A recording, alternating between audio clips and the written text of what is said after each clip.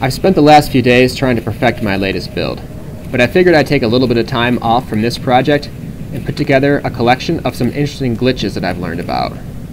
Now, I don't normally use glitches for my ship builds, but some of these might be useful if you're going for a certain look. So let's get into it.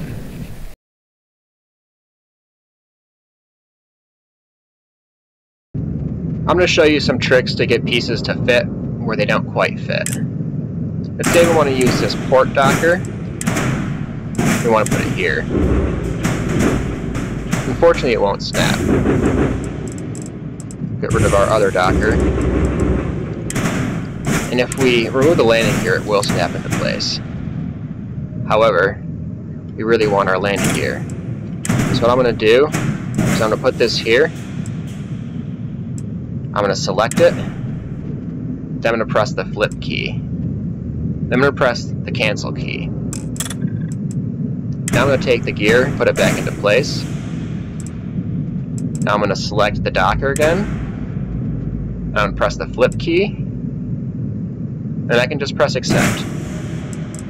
And there we go. Our build is valid. Now this particular combination of docker and landing gear is especially easy to glitch into place, because not only can the docker be flipped, but the landing gear has multiple variants. I'm going to show you the multiple variant trick now. So what I'm going to do is put it in place. It's red. I'm going to hit next variant. I'm going to hit previous variant. It's still red, but I'm going to hit cancel. Now when you hit cancel on an object that has multiple variants, it's going to go back to wherever it was when that variant was basically put in place. Now, since we had cycled this variant into place when it was snapped, even though it was red, it's still going to return there. So as long as you can get the piece to snap into place, even if it's red, this trick will usually work for most pieces.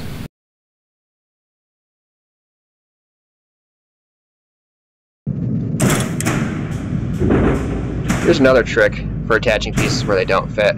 Let's say we want to put this Hope 11 docker on the front of the ship. Now it really almost fits, it just barely collides with either this braking engine or this cockpit. What we can do to get around that is we're going to need to slide the docker really close to its final position, and in order to do that, what we're going to do is we're going to block off the snap point with something else that uses it. I'm using this porthole just because it'll attach to it and it's pretty small. And then we're going to slide this thing as close as we can to where we think it should go. Then we're going to set it down, delete the porthole. Now we're going to pick this up and set it down. Of course I have an error because I have another docker on this ship. But as you can see, now our ship is nominal and we've attached a front docker where it didn't quite fit. I think it looks pretty good though if you're into the front docker look. But anyways, this trick will work with multiple pieces. And the thing about this Hope docker is it has no variants and it can't be flipped. So you can't use some of the other tricks to attach it.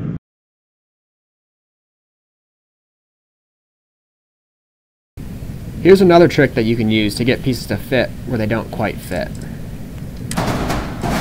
As you can see, this Stroud engine bracer B has an attachment point on the top of it. If I hover over it and press duplicate, the duplicate's going to snap to the nearest attachment point. Now if I duplicate it and I move it a little bit, you'll see that it doesn't actually fit here. It's colliding with this Nova weapon mount. This crossbar's in the way. But if I duplicate it and I don't move it and I hit accept, it'll attach just fine and it'll say that the whole build is nominal. This trick is especially handy for this Horizon weapon mount because the snaps are so close together. As you can see, this weapon will snap to the lower mount point. If you try to snap to the upper one, it just barely collides with the cargo hold there. So what you can do is you can just hover over it and press duplicate and then hit accept. Works pretty flawlessly for this weapon mount because the attach points are so close together.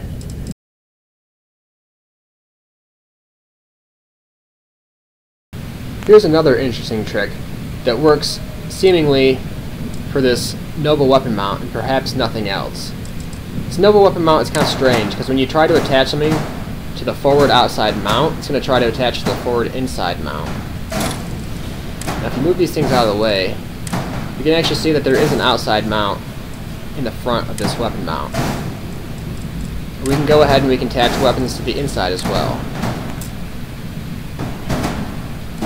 So now we have 4 weapons mounted towards the front of this weapon mount.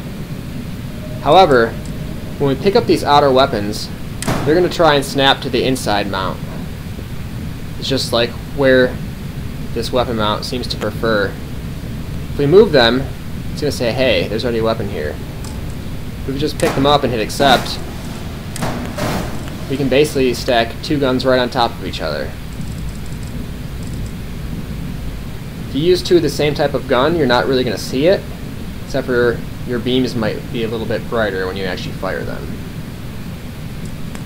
You still have some free weapon mounts on the back of this double weapon mount as well. So, it's an aesthetically pleasing way to cram 6 weapons on a mount that was really intended to hold 4.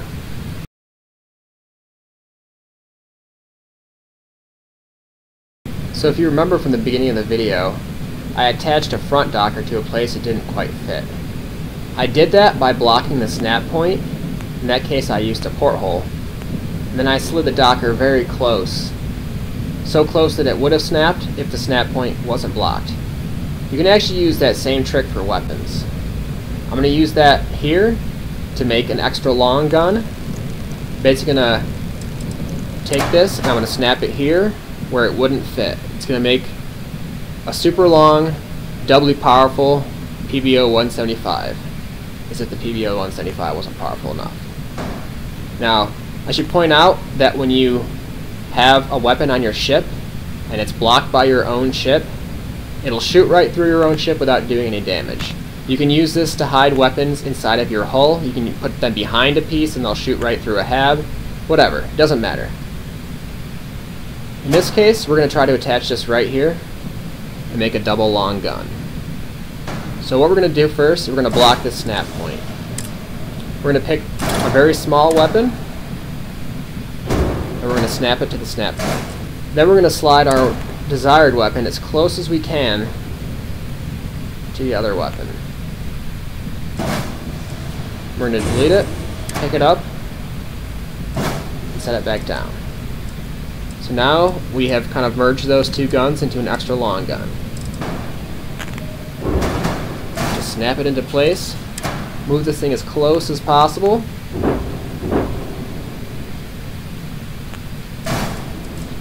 Delete the unwanted weapon, pick up the desired weapon, should snap into place and turn green, hit accept, and you're good to go. It says this build is nominal.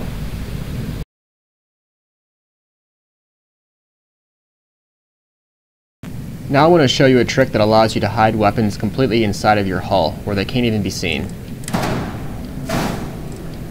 Move these pieces out of the way.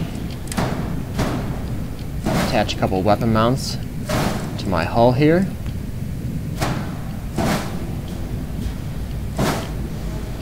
I already showed you the duplication trick. But I use that to get these weapons to collide.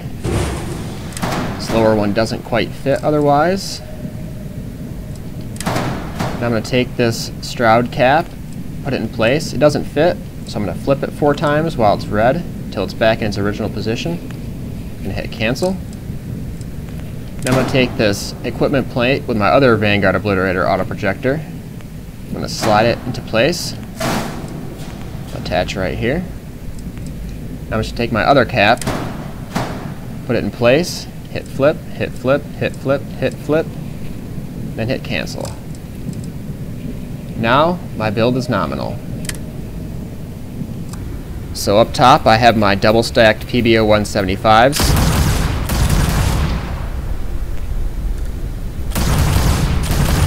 Firing 4 guns, but it looks like I'm firing 2. And down below I have my Vanguard Obliterator auto projectors, which you can't even see.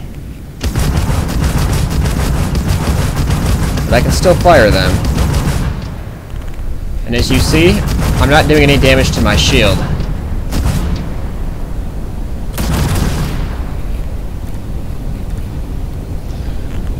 So there's the trick for hiding weapons inside of your hull.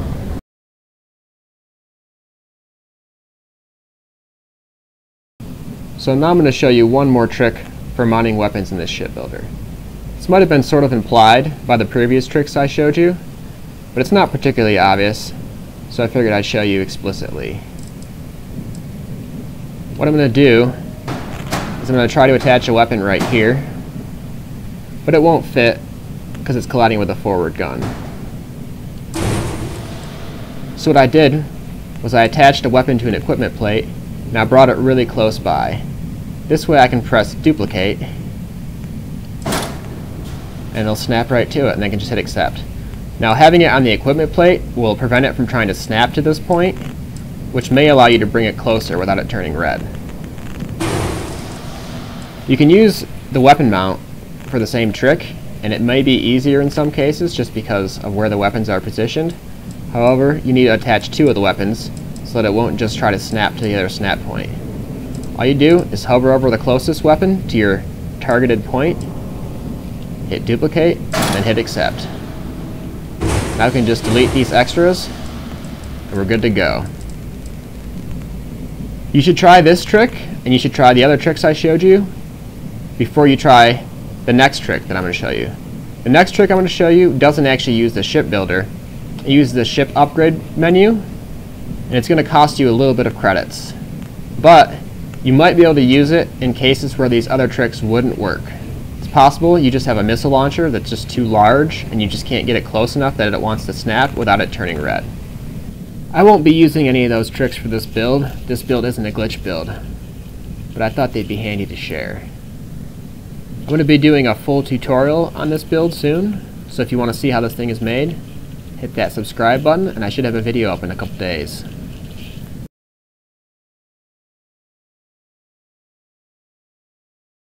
I'm going to show you a trick to get weapons to attach where they won't quite fit.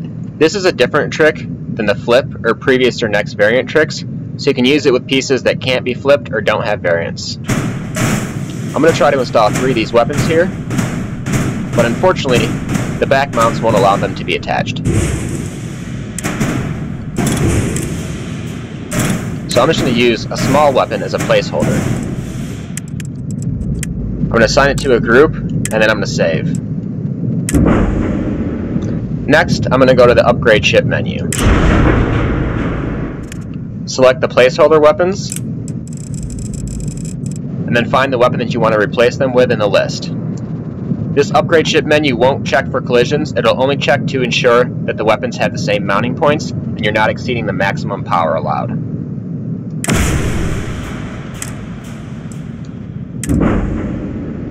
Save that and return to the shipbuilder if you want to add an additional weapon. There's no sense in using placeholders where you don't need them, because you are going to spend a little bit of money on this process. That's why I recommended the cheapest weapon you could find that would fit.